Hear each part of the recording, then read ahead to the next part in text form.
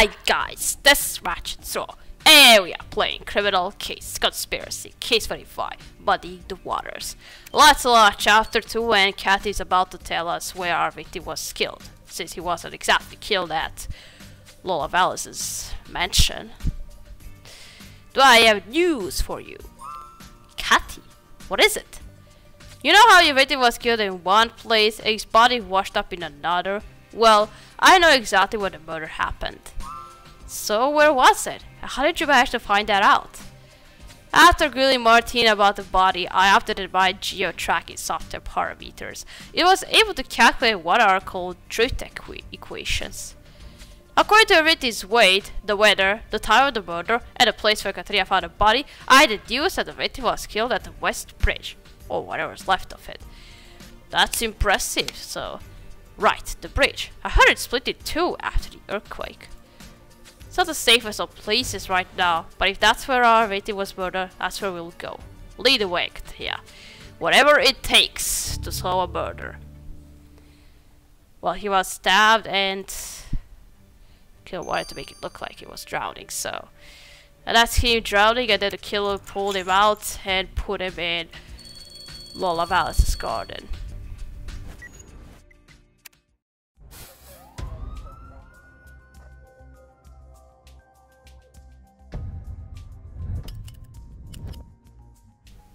Well, even though the earthquake happened, this view from this perspective, we are looking right at the waterfalls. It's actually beautiful, even though it's muddy.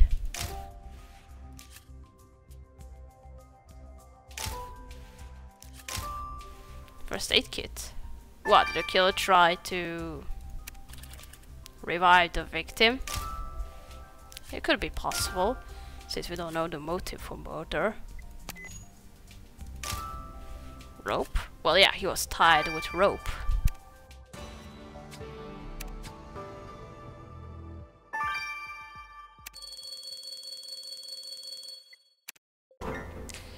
Katria, have you seen those waterfalls? The one in the district is flooded. The earthquake literally made it fall down below water level.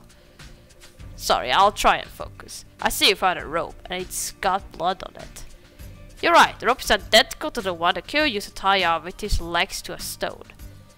So Cathy was right, Jordan was killed here.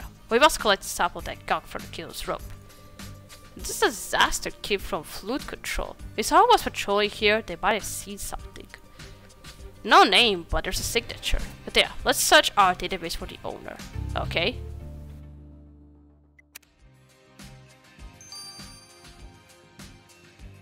Alright, let's first examine this rope.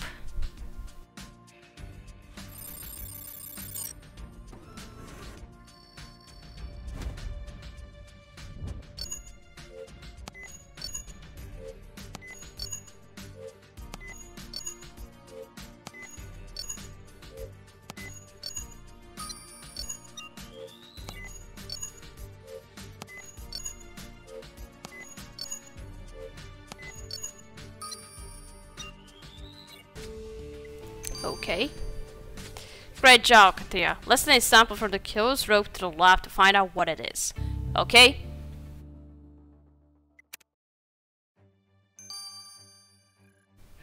Alright, who's gonna do it? Roxy's going to do it. Alright, now let's see whose first aid kit is this.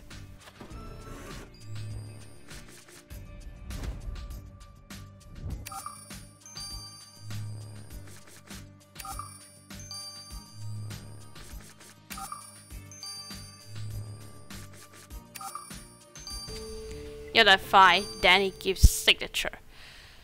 I know him, and I was kinda expecting him to come, so... The signature on that relief kit matches a certain Danny Gibbs. Why does that name sound familiar? His brother was a victim. His brother was killed. We investigated his brother's murder, so... Alright, he's the relief worker we met while investigating his brother's murder right after the earthquake. I wonder if he saw something on his patrol of the West Bridge. Let's go find Danny, Katria. Okay? We meet again. After all these cases. I was kind of sensing he was going to come. I don't know. I assumed it was going to be somebody familiar, and I remember that this guy is working as a. He's helping people. How should I say? He's the one helping people after the earthquake happened. I don't know how I'm supposed to say it, but I was expecting him to come. So, Lieutenant Katria, nice to see you again. I'd shake your hand, but I've been handling sandbags all day. One handshake and you'll be sandy for days. That's okay, I won't shake your hand. Yes, the flood made a mess of everything. Speaking of which, do you know for Jordan Coprolite? Coprolite? Rings a bell, but I can't find him in a missing persons log. How long has he been missing for? He wasn't missing, so... Actually, he's been murdered. Thrown into the fluid waters on the bridge where we found your kid. Did you see anything peculiar? I'm sorry, Dick. Yeah, I didn't notice anything. But of course, I can't keep an eye on everywhere at once. Our rescue and relief team has had no rest. After flowing lava, we have to deal with flowing water. It's exhausting. My only comfort is when we play polo on the dry fields. Well, Mr. Gibbs, if you remember anything, let us know. Okay. You only play polo. Let's check out this orange powder. Rapid, I still say you should try my maple cinnamon peanut butter banana toast. Do you hear yourself? Does that really sound good to you? Actually, Amir, could I try it? Sorry, Katia, I know we are here to get the results of the sample for the killer's rope. Did you guys find anything? Yes, that's how you started talking about sweet treats. This sauce owes its color to cinnamon. It also contains yeast, sugar, and butter. In other words, the sample was leftovers from a cinnamon roll. Since your killer enjoyed a couple before murdering your victim. So, he has a sweet tooth. Unfortunately for them, they'll have to leave their pasture behind when they are sent to prison. Alright, yeah, we're getting somewhere. What do you say about returning to where we found the body? I say, let's go back.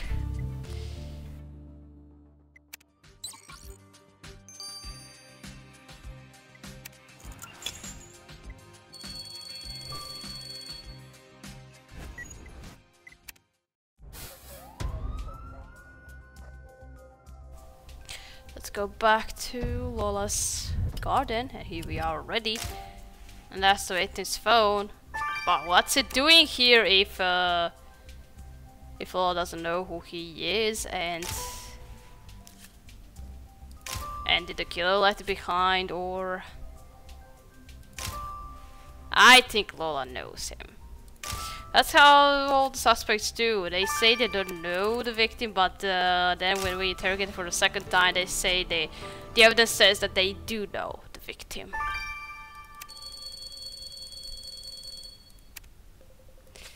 That's the victim's phone. It's got his face on it. But it's covered in mud. Think I managed to unlock it, Katria? You think a clue might have gotten stuck in a bunch of debris? Okay, let's have a look through it. Okay. I hope the mud didn't damage the phone itself. Alright, for the phone, let's search through this rubbish.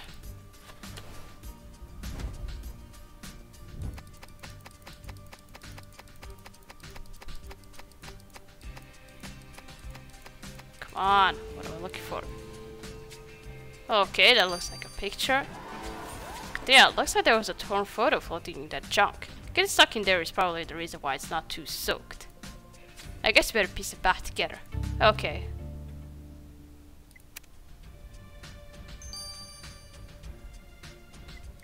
Alright, let's unlock victim's phone now.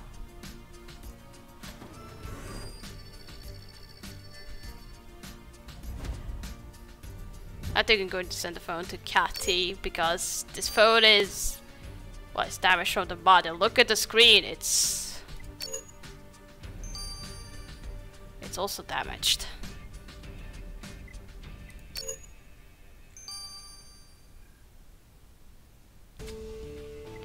Yeah, that's not gonna help us much. But yeah, this phone has been very damaged by the water. Hopefully Cathy will still manage to salvage something from it. I hope she can. Well, she can, she's a genius. If Alex is a digital god, then she is the digital goddess. Okay, now let's restore this torn photo. What? What? That looks like Lola, but this picture looks like it was photoshopped. Katria, that picture is quite something. Is this showing some sort of ugly lizard creature woman? Well, you're right. The lizard woman in question looks like some twisted version of Lola Valles. And those are our victims' initials in the corner. So this is his creation. Lola just said she didn't know Jordan, but he disliked her enough to do this. Let's see what she has to say about it.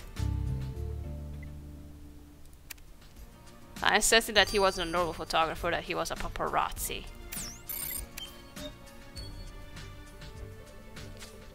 Lieutenant Katina, you're back. I would offer you a cinnamon roll, but I'm afraid I ate them all.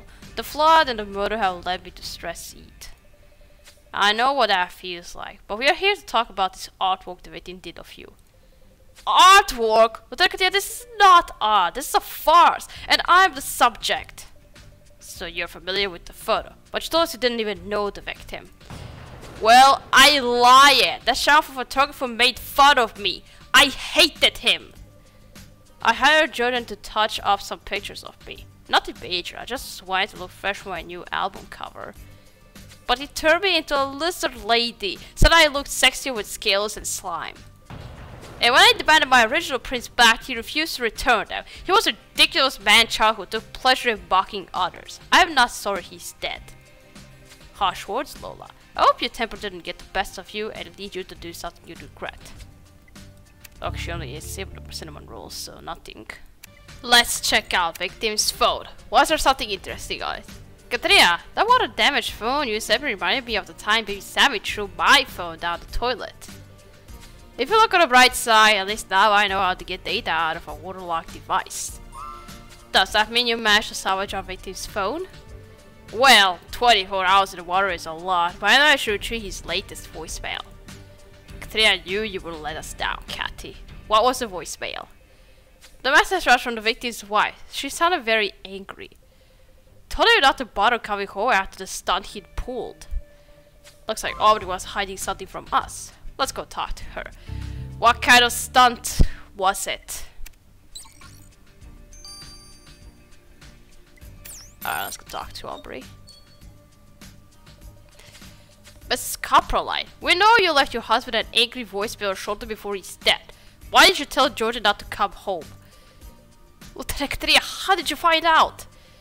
Fine. If you must know, Jordan and I were having trouble with the adoption. He said he wanted kids, but his actions proved the contrary.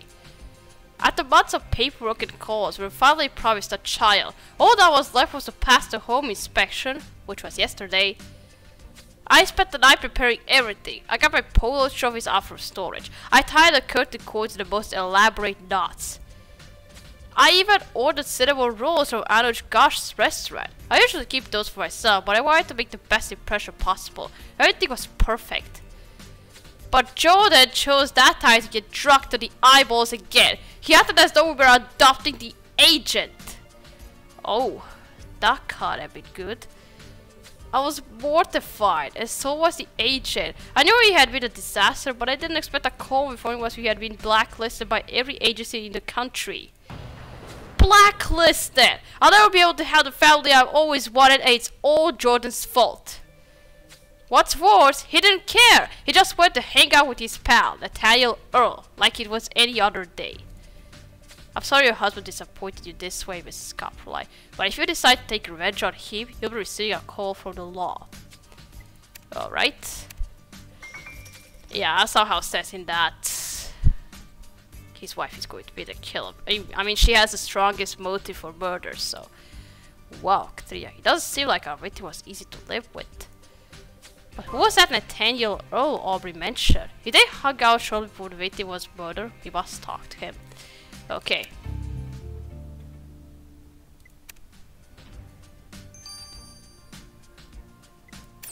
Alright, let's go talk to Nathaniel.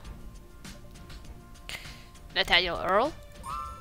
Oh man, it's the cops! Why are you here? I was about to go meet my buddy, man. Why are you here?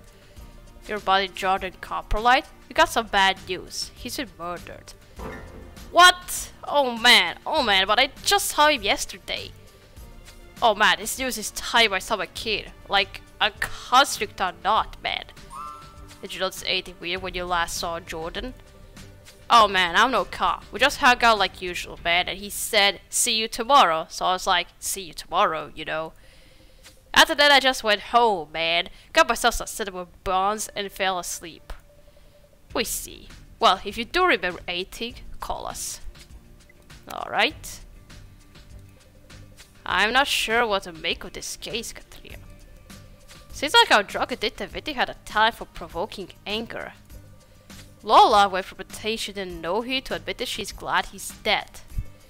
And his wife, Aubrey, was furious at Jordan for ruining her chances of adopting a child. She said that instead of being responsible, he ran out to hang out with his buddy Nathaniel, which... Well, what's going on? Is the ground shaky because you're moving left and right? What's going on? Oh, wait, yeah, I think the plank I'm standing on isn't very stable. And you fell into a pool, right? Splash. Ah! He fell into a pool. And we were standing on a plank. And what was I thinking? I somehow expected another aftershock. I think we are supposed to expect another aftershock to come, so... But Joseph was just moving like left and right, and it was just a plank. And I think she just had a swim in a pool, so... Alright, we're gonna start here. We can continue playing chapter 3. So, thank you for watching. Don't forget to like this video, and I'll see you again. Goodbye!